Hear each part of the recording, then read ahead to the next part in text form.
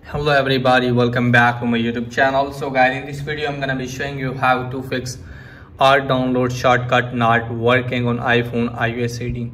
So guys, let's get started without wasting your precious time. So guys, if our download shortcut is not working for you guys, then what you have to do guys, just simply have to close this page. So let me tell you that just simply have to find the shortcut app first. So let me find the shortcut app guys.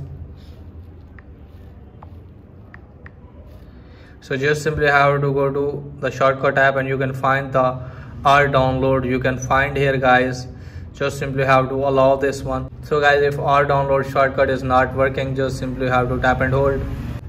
And now from here guys, delete the shortcut. Now again delete the shortcut from here and just simply have to close this page. Now open the settings. Now from here guys, scroll it down, locate for the general. And now from here guys, tap on iPhone storage, and from here guys, what you have to do is just simply have to scroll it down all the way. And from here guys, what you have to do is just simply have to scroll it down and locate for the shortcut app. So let me search for the shortcut app guys.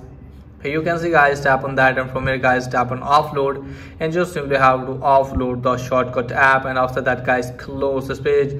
Now open the Safari browser, and from here guys, what you have to do is just simply have to search for R download shortcut. So let me search for the R download shortcut iOS 18. So just simply have to search for this and just simply have to tap on first one.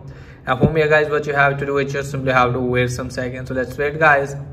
You can see here guys, it's loading right now. From here guys, just simply have to download this shortcut, and after that guys, hopefully your problem will be fixed. So that's pretty much for today's video. If there is helpful, please like and subscribe my channel. Thanks for watching.